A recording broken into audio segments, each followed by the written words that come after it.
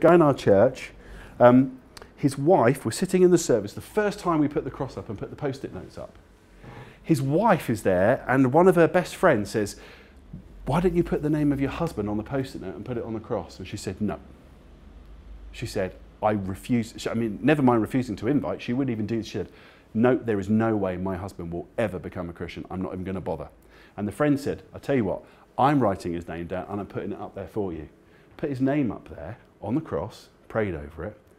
1 week later, the husband's life sort of fell apart.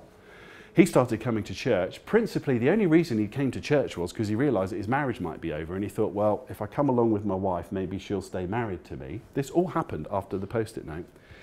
He then said, "Can I come and see you? I come from a very abusive background," and he'd heard from someone, if you talk to Jason, he might be able to help you. He was struggling with that. I sat down in a Tesco cafe with him, thinking, who's this man?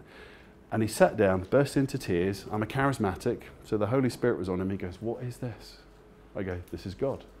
"What's God?" "He's been baptised since."